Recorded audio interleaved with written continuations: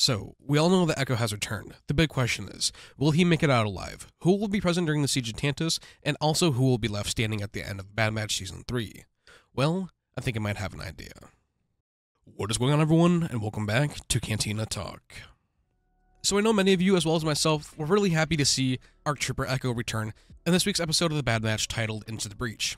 Now, obviously Echo has been in the show for all 3 seasons, but this is the first time we really got to see Echo in action like he used to be during the Clone Wars.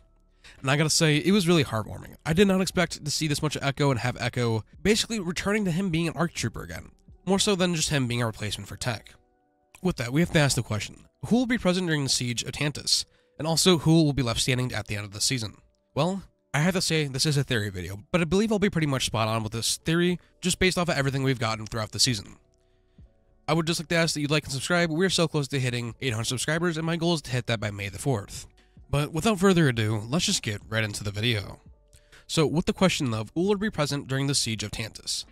Well, obviously we know it's going to be the Batch, aka Wrecker, Crosshair, Hunter, Echo, but also, the final episode of the season is called The Cavalry Has Arrived. So, I'm full-heartedly expecting to see Rex, Wolf, Gregor, and the Underground all make a return. But also, I think Commander Cody will be. Now, hear me out. I'm not saying actual Commander Cody, I'm believing CX2. I'm still a firm believer in the fact that CX2 is Commander Cody. If you haven't seen that video, go ahead and look at the top right of your screen right now to go ahead and watch it. It's a great video, and it does have a lot of merit, and I believe it is the most likely outcome. With that, I do think that CX2 will probably not live on past the series finale, just I think it's too late in the story to redeem him. But also, we gotta talk about Commander Wolf. We all know that Wolf, Gregor, and Rex will end up together hunting Jupas on Selos and Star Wars Rebels. So, we already know for certain that they're gonna make it out alive.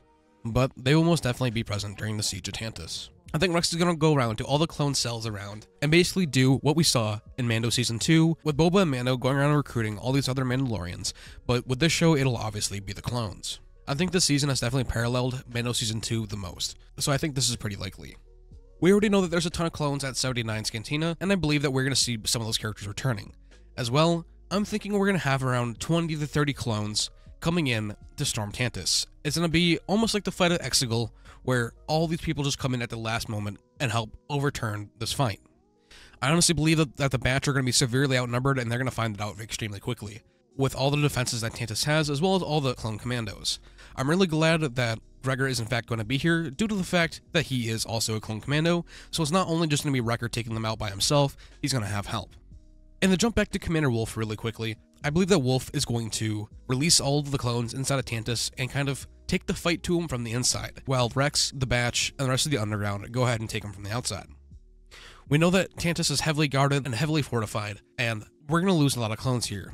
But obviously we know, for who will be left standing, it's going to be Rex, Gregor, Wolf, and I'm even going to say Echo. I don't see Echo dying at all in this, but I'm also going to say Omega. We have to remember, this is technically still a kid's show. Whether you like it or not, Omega definitely is still the main character of the show, and I can't see them killing a child presently. This is, after all, the Disney era of Star Wars. If it was George Lucas, I would be saying something completely differently.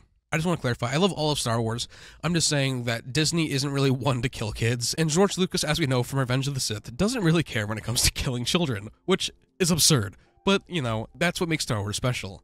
But unfortunately for the Batch, I believe that Crosshair, Hunter, and Wrecker will all have to die. Without a doubt, Hunter will be sacrificing himself to save Omega, and I'm going to say the same thing for Crosshair. Captain Hauser might try and save him once again, but I believe if that's the case, Captain Hauser will die, but I don't think he's going to be saving him twice. But if Wrecker, Crosshair, and Hunter do all end up dying, I believe that Echo will be taking care of Omega in the future. I honestly do not believe Echo is going to die.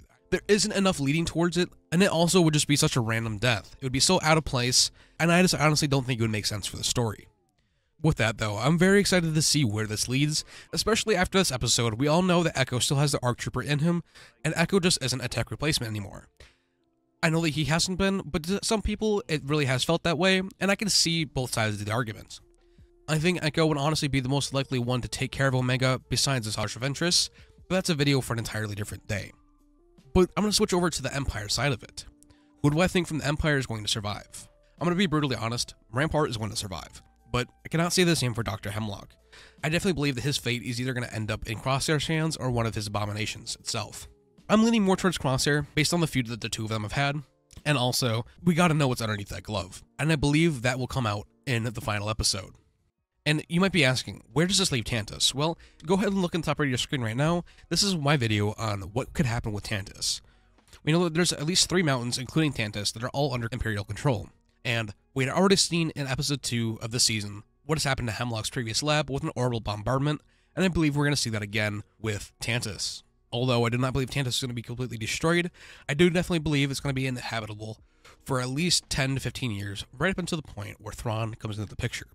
But like I said, if you want to know more about that, go ahead and look on the top right of your screen and go ahead and watch that video. I go really in depth into it, and there's some cool theories in there as well.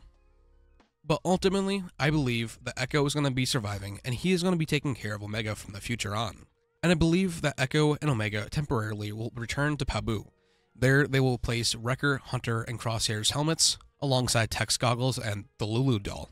And that'll be the way that they pay respects to them. For where they may go, who knows? They might even go to Cutler Quain's old house on Seleucami, but genuinely, they could go anywhere in the galaxy. I definitely believe with the destruction of Tantus, the Empire might honestly even think that Omega did in fact die on Tantus as well. So if anything, that might give them the perfect reason to just stop looking for her.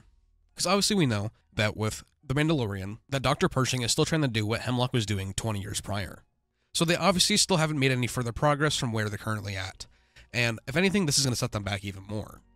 So I think Omega will definitely be able to get away with Echo and live out the rest of her life free from the Empire.